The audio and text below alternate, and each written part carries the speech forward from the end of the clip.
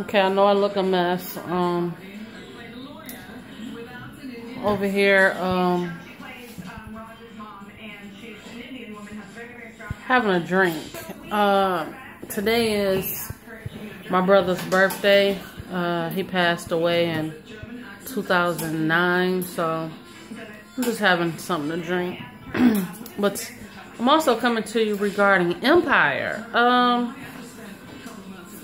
I really didn't get a chance to see like the first 30 minutes of it. I was watching it, don't get me wrong, I was watching it, but it didn't have all of my attention because I was with my brother's kids and watching my son run around. So let me turn this down. So it didn't get all, you know, I missed a lot of stuff. And I can't wait until next week before I start asking the question. My question is, what happened? What? Oh my God, what happened? Why are they going after the son? I can't even think of his name. Stop, DJ. I can't even think of his name. Why are they going after Hakeem like that? Why did they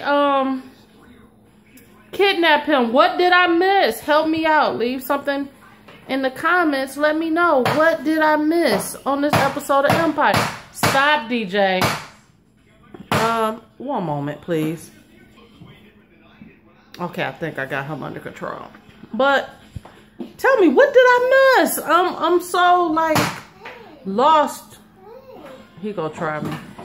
I'm so lost right now. Oh, when they was in the church scene, I did pay close attention to that. When they was in the church, and she said, "Speak of the devil, and he shall appear."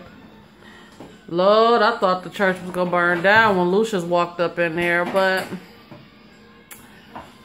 Lucius is being a butt based on his past. He's actually going through something right now, and with his mother and the flashbacks and the memories that's brought, and he got this big secret that he has not told the family about his mother's health, and it's just so much. Stop. It's just so much that he's going through right now, and him trying to keep the secret got him coming off looking bad based on his actions. So anyway, I'm not going to hold y'all long about Empire, but please let me know what happened. What did I miss? Okay, I'm trying to potty train my son. Looks like he's falling off the pot, so I'll talk to y'all later. Peace.